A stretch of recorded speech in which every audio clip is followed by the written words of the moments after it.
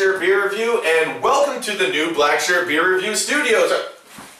We did this for you, world, so hope you like it. We moving on up over here at Black Shirt Beer Review. I am, of course, as always, the Reinaas, and this month we've got Shawn Wolfman with us. Shawn, say a little bit about yourself to the world. Hello, internet world. I am a part owner for the Inkwell tattoo. I'm here to try some delicious berry brews tonight. We'll give it a whirl. And Shawn, you're looking pretty thirsty, so I'm ready to roll. Right to it. We're gonna start our offering with the shorts. Wake up. Oh, not that time. Wounded in battle. Oh, I got wounded twice in battle. The Short Soft Parade.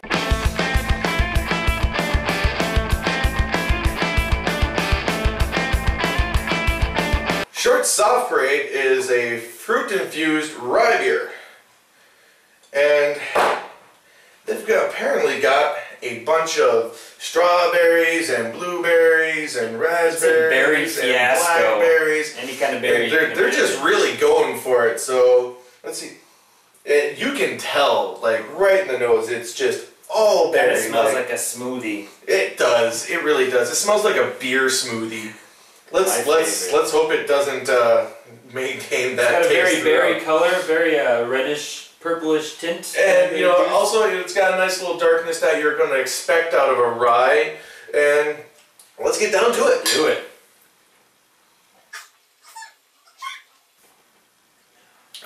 It's a little better than I remember, actually. I've only tried this once before, but I like this, but not to the extent that everybody might think I like it, especially with it being 8% alcohol, and we all know my love of the higher gravity beers. You can tell the aftertaste a little bit.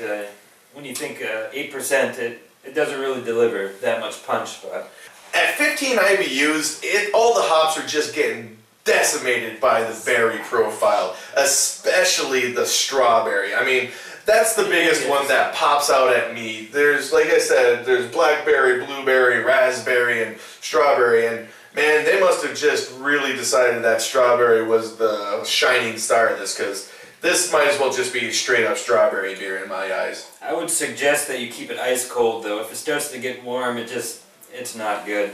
On 1 to 5 on the beer scale list, even though it is a Michigan beer coming out of Bel Air, Michigan, and I've got a soft spot in my heart for, I'm only going to give this a 2.5. I like it, but it's nothing to write home to mama about, you know. Good, again, good berry profiles, but with everything that they threw into it, it's all just strawberry in my eyes. I'm kind of let down. I would have to go with a 3. I mean, I was going to grade it a little harshly, but this second time trying it, I appreciate it for its mash. I didn't realize how many different types of berries, so I guess I can appreciate that a little bit more. It's got a good mouthfeel and everything. The head retention leaves a little bit to be desired, but I'm sure that's got to do with the just ridiculous amount of berry product it's got in it. But still, I want more, and I expect more from Shorts Brewery. They've been a star in my eyes in the past, but this kind of falls a little short to me. Oh well. Let's see what else we got. Next, we're going to jump into the Magic Hat Elderberry.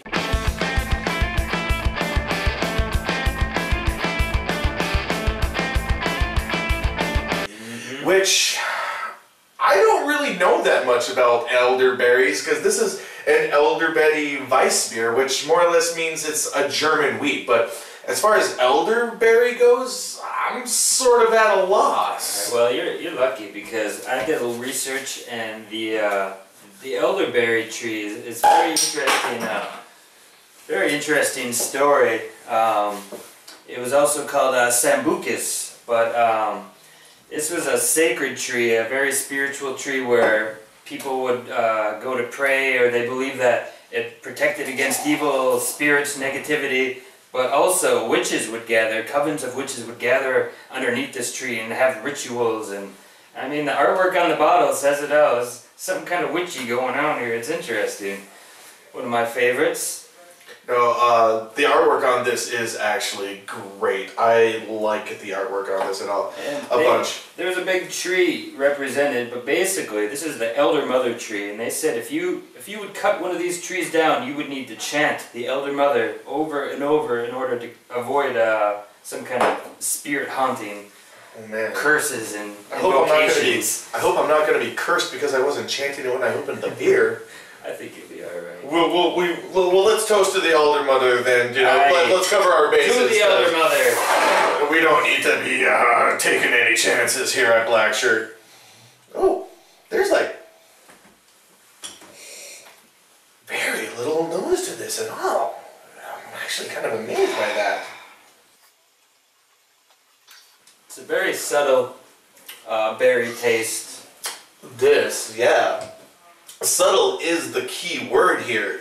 If you didn't know that this was a berry beer, you would probably miss it altogether. I mean, the mouthfeel on this is just really good. It's silky smooth and just really, really nice. But after it's in your mouth for a little bit, that berry profile actually does come up and start to pop a little bit. Absolutely. It'd be easy to put down a 6-pack of this stuff. Oh yeah, I actually enjoy this a lot. And you know, this being a wheat beer, it actually comes forward. It's different than what you're normally going to get from, like, you know, your malted barley and whatnot. It gives a little bit more smoothness to it, and it's just, this is great. I like this a lot. 5%, it's very good. All of the beers we're doing today are a little bit on the lower IBUs, because this is 13, but whatever they're using for hops, I couldn't find any exact on it, but it actually comes through. There is something that plays in with that berry profile, and it kind of gives it a little bit more tang. There's spirit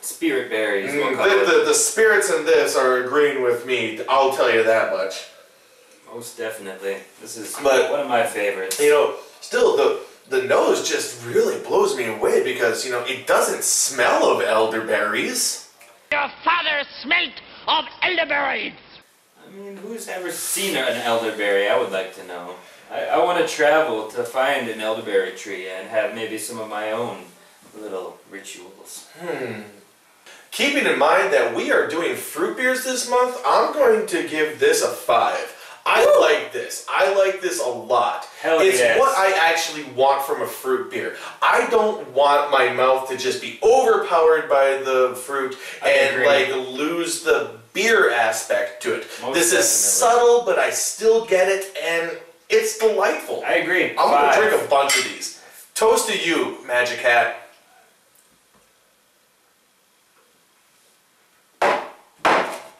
Well, you know, we've had enough of berry for right now. Let's get into the Wells Banana Bread beer.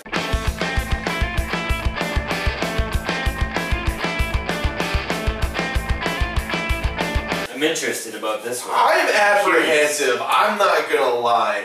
You know, this is a English strong ale from Bedford, United Kingdom, England, UK, Great Britain, whatever you want to call it. But it's daunting to say the least. Let's just hope it's not anarchy. It's okay.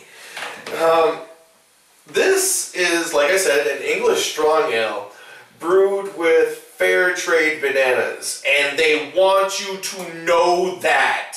As I was reading the label for this in the store, I was like, every third line, I'm not kidding, is fair trade bananas. Brewed with fair trade bananas. Did we mention that it has fair trade bananas? I'm a fair trade banana. So, thanks, Wells, for using fair trade bananas? Yes. I don't know. Let's see how those fair trade bananas treat us. It's got a great head retention, which actually I expect that from the English. And it doesn't smell like banana. I thought it would. I thought it was going to be very I'm going into this with, you know, a preconception on it, but I like being proved wrong. Well, let's hope the taste matches the smell. Cheers. This is actually very tasty. It tastes like banana bread. There's absolutely no qualms about that. This is banana bread. A creamy banana bread. It's the good type of banana banana bread, though. You know, the type that doesn't have walnuts in it. Oh. It's got like just this amazingly smooth, creamy banana flavor, but with actually kind of like a backbone of raisin to it. Do you get that? I taste something besides banana. I don't know if it's raisin, but it's very good. If I had to make an educated guess on this, I'm betting they're using some sort of special bee or one of the other specialty brown malts in this to get that little bit of raisin flavor in there with it, because that really lends itself to it.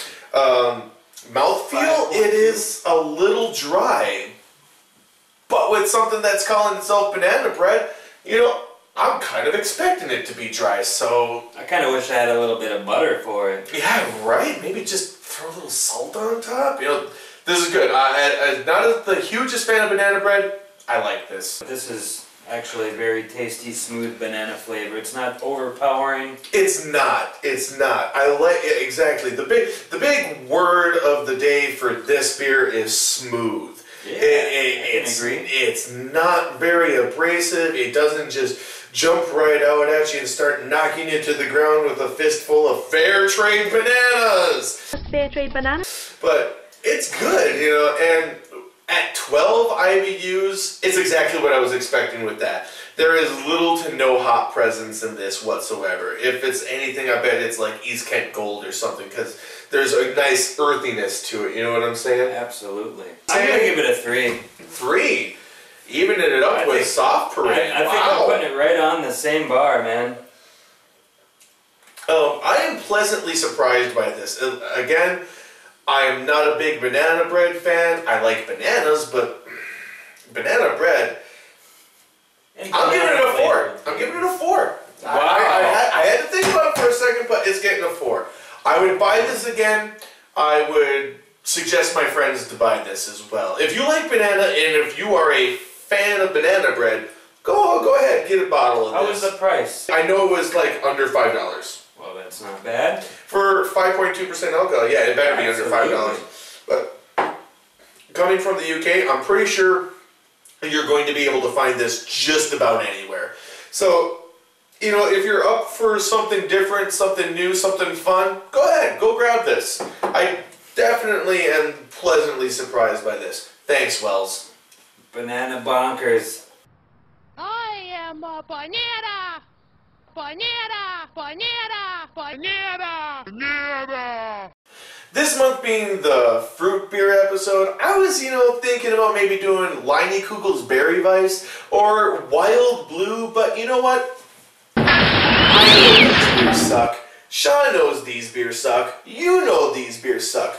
We're going to do better for you, world. Let's do We're it. going to jump into the Blue Point Brewing Company Blueberry Ale.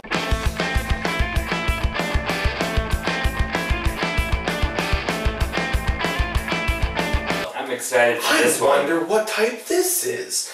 No, it's... Oh, they can't all be Oh, well, at least I didn't take Here, my eye out. let me give a little... Woo! There we go. That's more Safety like first. Safety first, it. everybody. Your goggles. These guys are out of Rochester, New York, New York. and apparently can be found all over the place. I've been... Wow, man, I can smell this already. Oh, the blueberry aroma is just floating up. Just, this is pungent even as far as aroma goes, Wow. and that's really good head retention That's for very me. good head. As if we even have to. I want to just bury my nose in there. It smells like blueberries.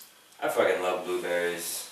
It smells like blueberries and a little something extra on the backbone there. Maybe there's going to be some hops in this one. Very citrusy. At 14 IBUs, let's find out. Yeah. Yeah. There is some hops there. Blueberry. A little bit of lemon jumps up in there with all that blueberry. Yeah. It's not as much blueberry as I was really expecting, especially from pouring it. You know, the scent was very overpowering. When you pour this, it just washes over you with blueberry, but not so much in the initial flavor. You know, what I would like to see is a couple of fresh blueberries bouncing up and down in this cup right now. I think that would top it off very nicely. You know, just as being a blueberry ale, I bet you that would lend itself superbly. I agree. It could actually have maybe just a little bit more blueberry to it. The scent definitely outweighs the flavor, I would say, in this case. It's still good. There's actually, you can get the malt profile out of it. Like I said, you can get some of the hops from it. Mm-hmm. And at 14 IBUs, I was, much like our other beers tonight, I was expecting this to have the hops buried by the fruit in it yet again. But not so much. Out of all the ones we've drank tonight, I would think this actually has the biggest hop profile, and almost, I dare say, the biggest malt profile as well. You know, there's a bit of a biscuity, bready flavor going on with it, and I enjoy that. I like having my beers taste like beer. Which is why we're not doing Liney Kugels or Wild Blue, because that's just fruit-flavored Kool-Aid for 18-year-old girls named Brittany. One or two and you're done with that stuff, if you even make it that far. This is a far more distinguished drink, in my opinion. You know, 4.6, this is sessionable. You could drink this all night long. I was just going to say that. Pretty alright. This is a very good campfire brewery. You're sitting around with some friends, you know, having some very tasty, delicious beverages by, you know, summertime drink. It's very good. On the beer scale, you know what? I'm going to give this one a 4 as well. I like it. I like it because it's beer that actually has a subtlety to it that is fruit, and not a fruit that has the subtlety to it that is beer. Agreed. You know, I'm going to take it a step further. I'm going to say, I don't know if it's because it's our last beer testing of the evening, but I'm giving it a 5. Oh, man! I think this is magnificent. I would buy it over and over again. I love blueberries. I like the taste. Only thing I would do, buy a little case of fresh blueberries and pop a couple in there and watch them dance as I drink this delicious beverage. How do you like that, world? A couple burly-ass rock and roller men just absolutely more or less giving our full seal to not one but 2 beers that are just fruity as all get out. 2 seals. That's there's nothing foofy about it. Yeah, you know what? Again, like I always say, if you like it, drink it. Absolutely. How about that? Cheers to that. Cheers to that. Well, now that Shawn and I are all fruited up, I think that's going to do it for this month's version of Black Shirt Beer Review. Next month being July and all, we're going to jump into some barbecue action. Yeah! Bad Beer Beatdown Bonanza. Who's going to win? PBR? High Life? Stroh's? Maybe Blatz? Oh man! Until then, I'm the Reinaas. I'm Shawn Wolfman. Happy drinking. Cheers.